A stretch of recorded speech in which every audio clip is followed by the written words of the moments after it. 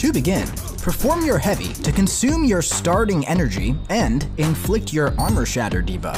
From here, strike the opponent to build back your necrotic energy. Passing a multiple of 10 will grant a counterpunch charge, and you'll gain more charges if you attack the opponent while unstoppable.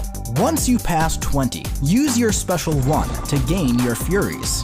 Build back to another while utilizing that counterpunch to keep your effects paused, and then launch again to max out your furies at 8 stacks.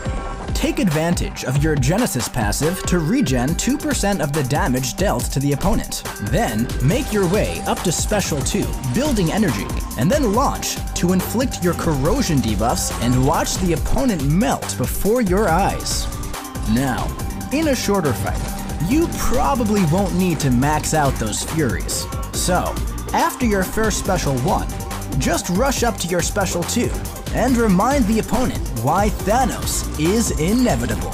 Also, that panic debuff when Thanos goes unstoppable can be very useful for countering both miss and evade.